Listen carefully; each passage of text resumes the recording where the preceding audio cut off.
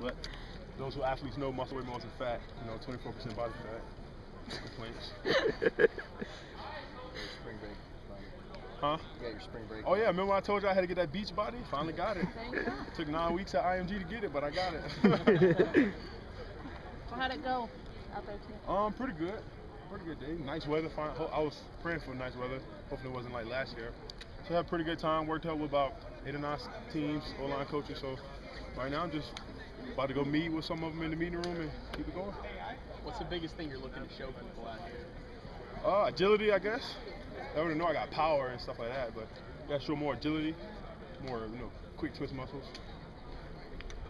Who are some of the teams that you talked to? The 49ers, the Bucks, Broncos, Chargers, Raiders, a lot of teams. I met with a lot of teams. I played in the Texas First Nation game, met with probably 16 teams, and then at the Combine met with probably another 10, 12 teams. So I had a pretty good, segment here the last couple weeks. You're a pretty talkative guy. How's the interviews been going for you? Making a good impression, I'm assuming? I'm sorry. Not really. Since the Combine, I haven't really did too many interviews. My people told me to stay away from it to the Combine, so I just been laying low, playing Call of Duty. I mean with the teams. With the team that, not like us. Most of them already know, so most of the interviews is more football-based than conversation-based. So it's more X's and O's.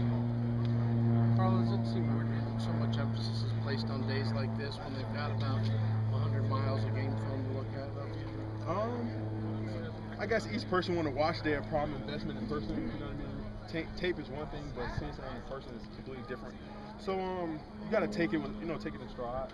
I mean, they come here. All these scouts are here with one purpose, and it's to see you perform and evaluate you. Can you play at the next level? So your whole goal is trying to make sure that they see that you can play at that next level.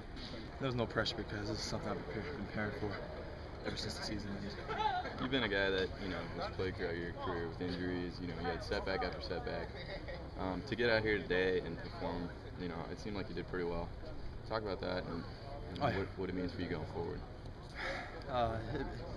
It's given me a lot of confidence, and I felt great out here. Everything just kind of fell the way I thought it would. And like I said, I've been preparing for this for a while, been really focused, and it's just good to finally let everything out. Which teams have been talking to you? There's been a few. Today's been like the Bears and the Jags, a couple of others. I'm not clear. We're just gonna see when the day comes. What were your